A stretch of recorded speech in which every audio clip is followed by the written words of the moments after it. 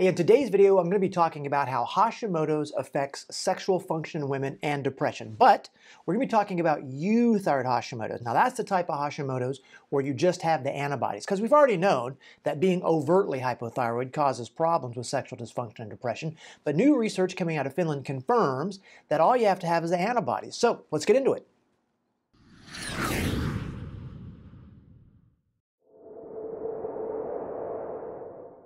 To start, euthyroid Hashimoto's, what is that? Well, that's the Hashimoto's where all you have is the elevated antibodies, right? So either thyroid peroxidase is high, or thyroglobulin antibodies are high, or both. And remember, there's like a spectrum, right? There's euthyroid Hashimoto's, and that euthyroid basically means true thyroid. It means your TSH isn't high, your T4 isn't low. But then you could progress to subclinical where your TSH is high and your T4 is not abnormal, until overtly hypothyroid, where your TSH is high and your T4 is low. Now, we've already known for a long time that being hypothyroid, and remember, Hashimoto's is the #1 cause of hypothyroidism, that being hypothyroid certainly causes problem with sexual function. But what I've seen over the last 20 years with the patients I've seen is that all you have to have is the antibodies to start to feel bad. You don't have to have alterations in your TSH. You don't have to be overtly hypothyroid.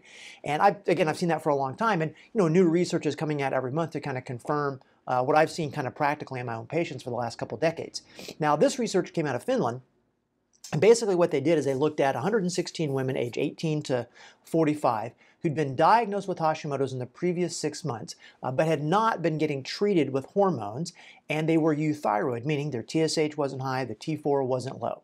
And what they did is they looked at this with a little index, a little kind of a survey called a female sexual function index. And it's kind of a 19-item like survey, and it breaks sexual function down into different domains like desire, arousal, lubrication, orgasm, pain, and sexual satisfaction.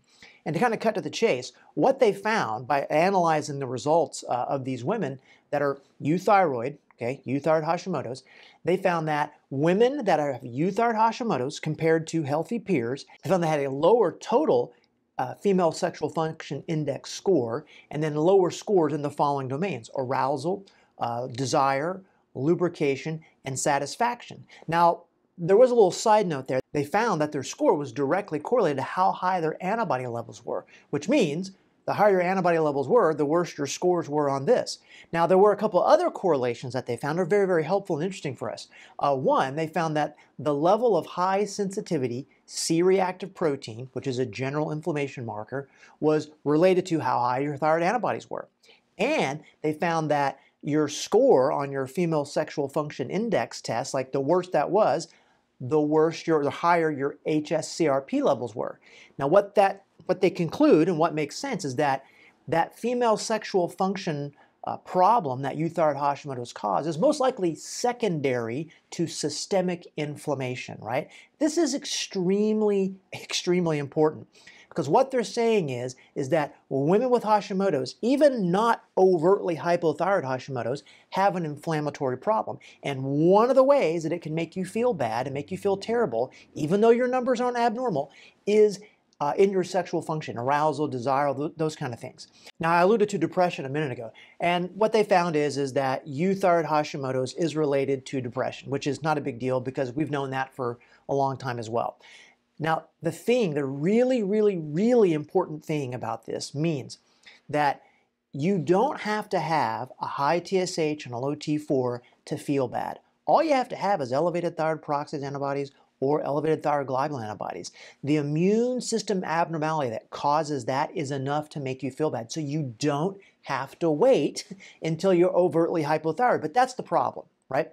The problem is that if you feel bad and you go in, you go see your doctor, they might run a TSH and a free T4, and if those are normal, that's it. They're not checking anything else. Now, these authors make a great point. I'm going to pull it up here. They quote and they say, all women with sexual dysfunction of unknown origin should be assessed for the presence of autoimmune thyroid disease, even if TSH and free thyroid hormone levels are within normal limits. Absolutely. But that is going to be difficult to find in the kind of insurance model.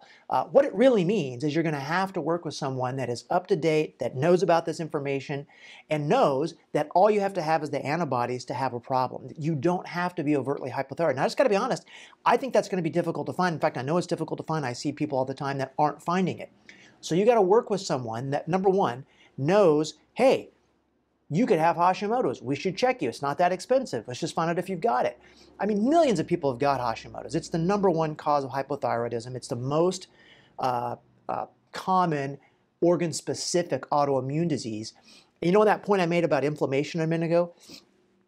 You got to make sure you're working with a doctor that understands about that inflammation, because when you go to the endocrinologist and they give you levothyroxine or whatever, they're not doing anything for systemic inflammation. Like, that's not what they're doing. They're just replacing the hormones that you can't make. And that probably needs to be done if you're overtly hypothyroid. But when you're in euthyroid Hashimoto's, they're basically going to say, well, come back in a year and we'll see. And when you're hypothyroid, because we didn't do anything, then we'll give you medication. But you don't have to do that, right?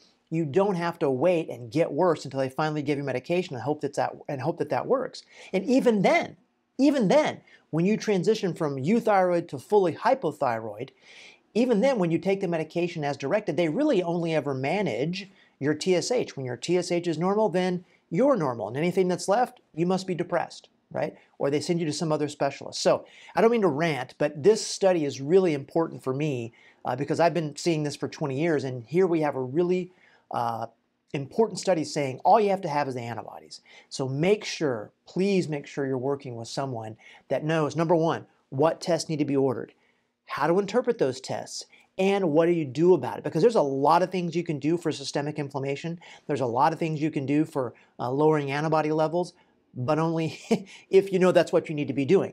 So I like to do, lymphocyte immunophenotyping, I like to do tissue antibody testing. There's a lot of things we like to do. Please make sure you're working with someone, because you don't need to wait to become overtly hypothyroid. You don't need to suffer because it takes 7 to 10 years to get diagnosed Hashimoto's. The tests are not expensive, right?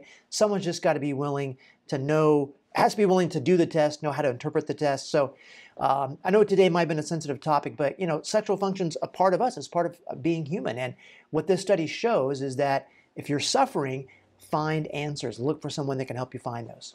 Okay, see you next time.